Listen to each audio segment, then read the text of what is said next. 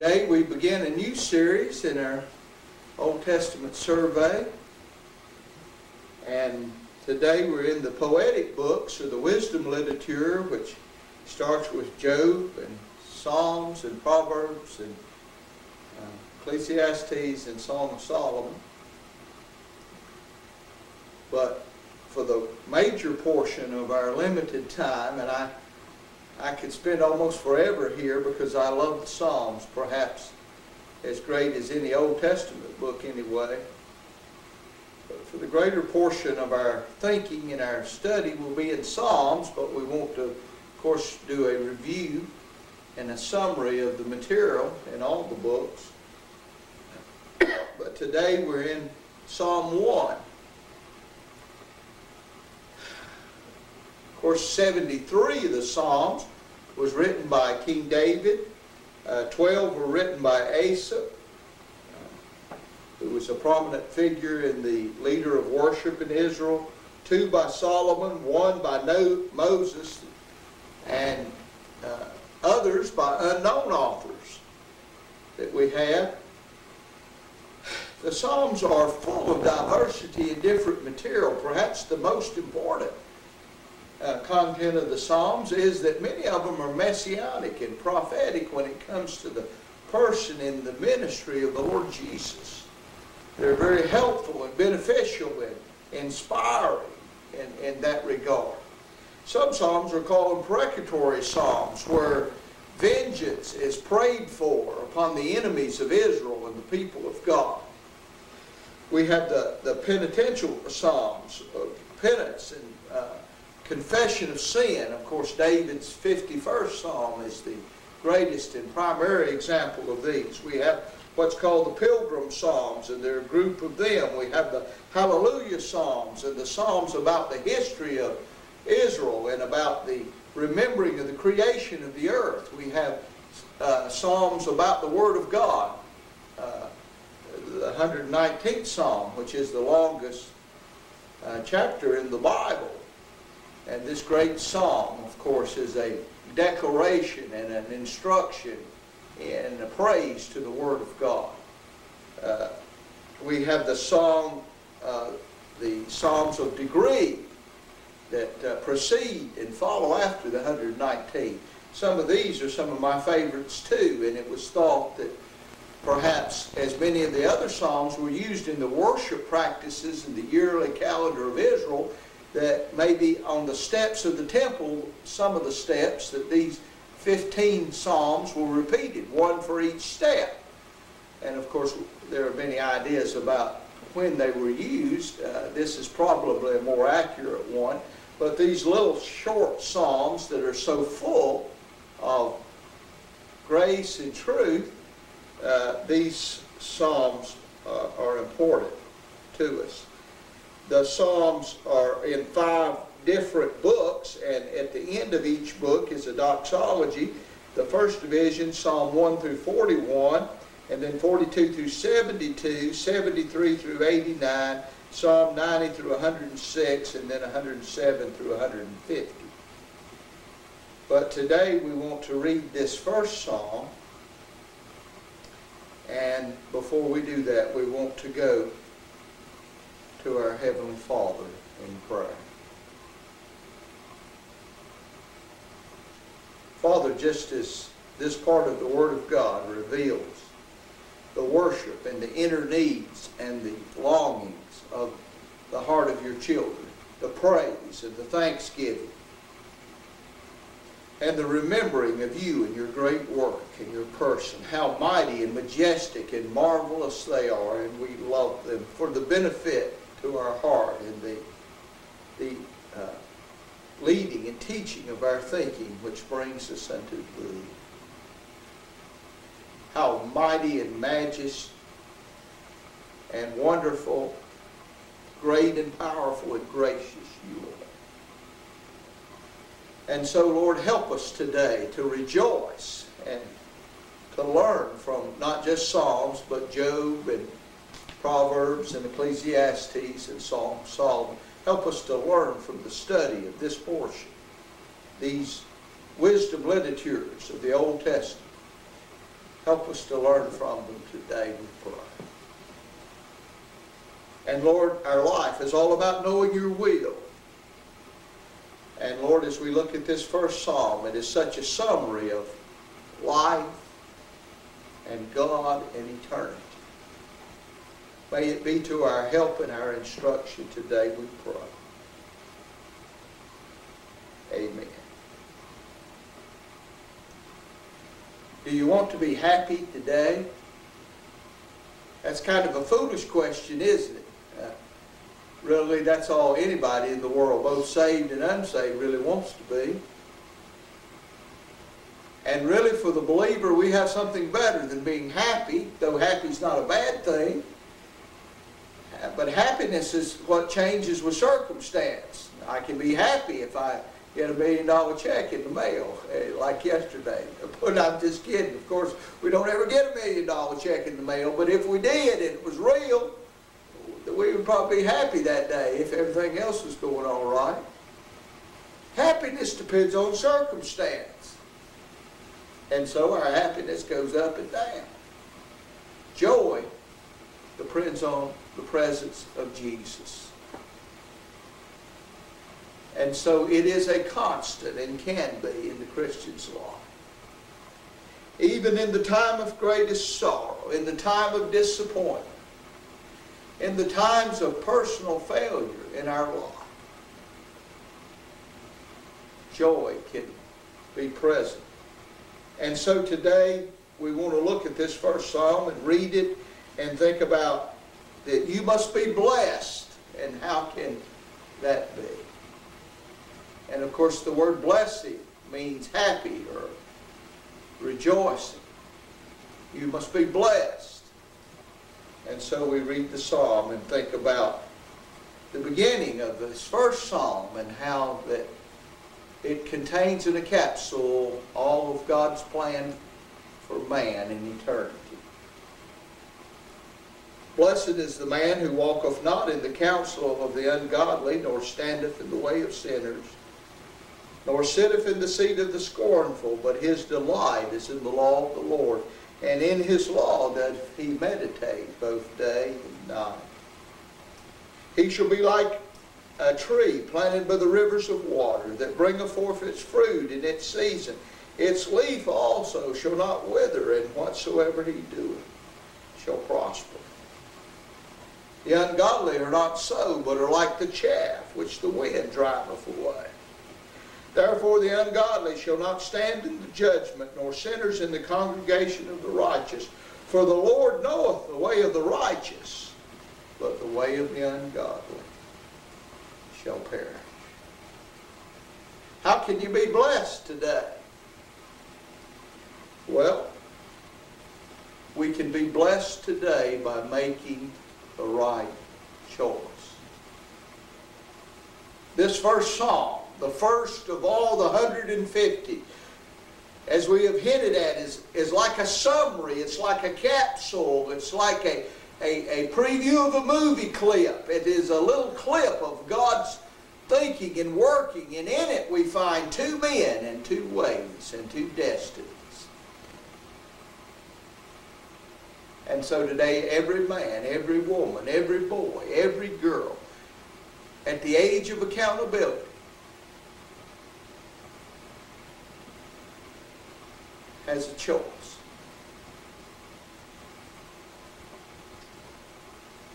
And our destiny depends upon our choice. And the choice is about what this life is all about, why God has put us here. The main purpose for our existence and the main thing that will determine what our eternity is all about. Today you have a choice. And what have you done with your choice today? You have a choice to choose Jesus Christ and what He did for you on the cross as the payment for your sin, as the producing of your salvation, as the hope for your future, as the strength and purpose to live your life here and now, to take care of you, to guide you, and to supply your needs, and to be your joy, and to be your strength, and to be your hope. He that said, I go away, and I'm preparing a place for you, and I'm going to come again and receive you unto myself, that where I am, there you may be also. Men have this thing before them. And though they cannot help being born, and they cannot change the fact that they are born in sin, they can choose Jesus, and then after that they can choose to do His will and know His grace and see His glory. And everything else in this psalm depends upon the choice. I tell you that everything in life is about Jesus. Everything in this book is about Jesus, really, and ultimately God's plan and His work and His purposes. The creator and sustainer of this universe is Jesus. It's all about Him. And thus we have seen as we have studied the Word of God.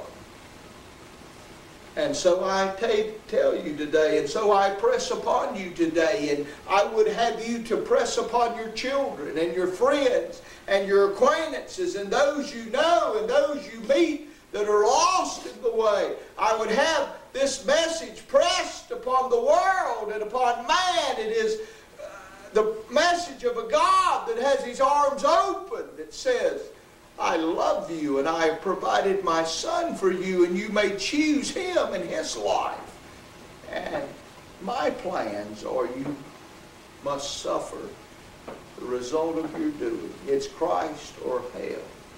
It's salvation or destruction. It's right or it's wrong. And it all begins, it all involves the cross. It all involves the turning from us and what we want and what we can do and what we can achieve and what we can be, to turning to what Jesus is and what He wants and what He has done and what He can accomplish and what He can be in us and through us. The choice. So today I say, make the right choice. And I hope you have made it. And if you're a child of God, I hope you understand that the important thing, and I know that people want to go to heaven, but a lot of people think they're going that aren't. And a lot of people that are going aren't going to be happy with what they see they've done for the Lord when they get there and view their life and see it all burn up in the fire of judgment, because they lived even their life after they got saved for their self. And the efforts of ourself cannot ever please God. So today, I say make the right choice. It's about two men, and it's about two ways of living. And so the second point in this first psalm, if we're to be blessed to the Lord, we certainly have to make the right choice. And if we make the right choice, that means we'll walk in the right way. And the psalmist here describes the life of the righteous man and the life of the ungodly man. And he said, happy is the man who does not walk in the counsel of the ungodly, nor standeth in the way of sinners, nor sitteth in the seat of the scornful. There's some things a Christian does not do, and that's a lesson we need to learn in 2001. And if you hate rules and you despise the holy admonitions of the Word of God, there's something wrong in your Christian life. Because the psalmist said, because you are blessed and because you have made the right choices, there's some things you just don't do. And a righteous man doesn't walk in the counsel and the wisdom and the thinking and the processes and the living and the desires and the goals and the sin and the lust and the selfishness and the pride of the old man the way the rest of the world lives. He doesn't live like that. And if he tries to, God's going to take him to the woodshed. And he'll be sorry that he did. That's the way the ungodly live. They walk on in the counsel of men. They stand and in the road that sinners live in, and they travel that road. And from their acts of selfishness and pride and wants, they disobey the holiness of God.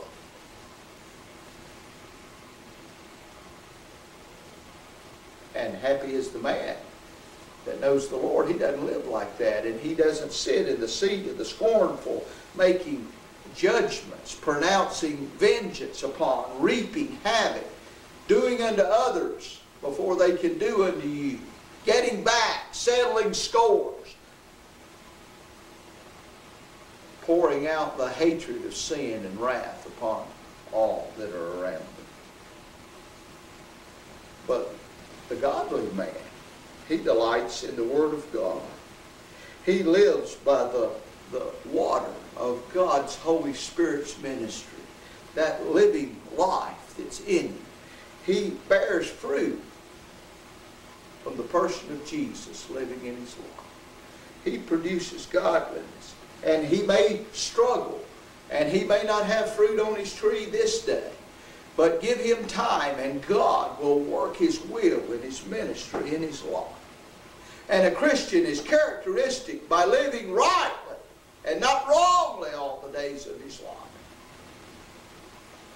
And if there is no difference between us and an unsaved person, if our life is constantly dominated by sin, there is something terribly wrong in the way we're living our Christian life.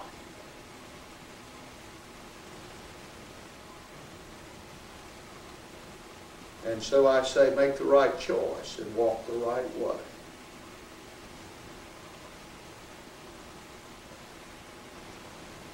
And then experience the right destiny.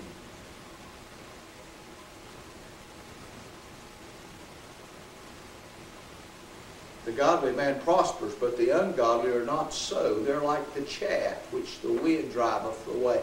The chaff is the outer covering over the wheat or the corn in the day of the wind, in the day of the trial. The ungodly are blown away, destroyed, and utterly come to nothing. And if you play with God, if you choose your way and not God's way, and somehow hope that it will all end up right, you're foolish indeed. It cannot, it will not. Because God says in His Word here that the ungodly shall not stand in the day of judgment, nor sinners be numbered with those that are saved. For the Lord knoweth and marks out beforehand and accomplishes in His save the pattern of His living. And He has prepared a heaven for them, and an eternity and a salvation complete without sin at the end of their life. But the ungodly shall perish, rejecting God's mercy and grace, rejecting His salvation. None of us deserve it, but God will give it.